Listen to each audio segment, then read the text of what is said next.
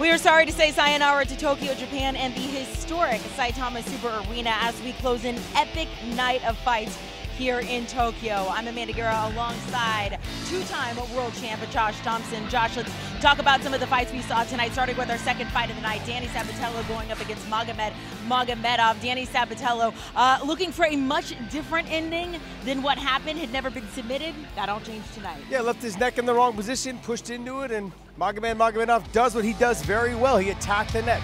That drive by Danny Sabatello is really what set up that guillotine and getting it in deep and tight. And what Magomedov does really well is, as he realizes it's on, he jumps to it, pulls it down in, and gets the transition beautifully done. Great finish tonight.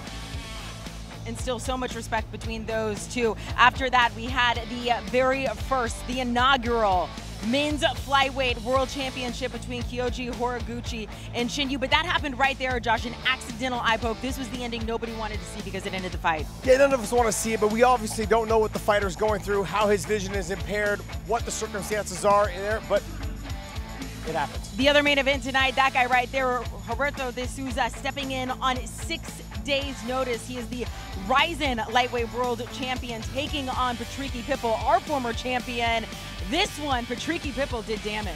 Yeah, very tough task to come in on short notice, especially 6 days, then come out there and fight someone like Patricky Pitbull. Just understanding what's at stake, though.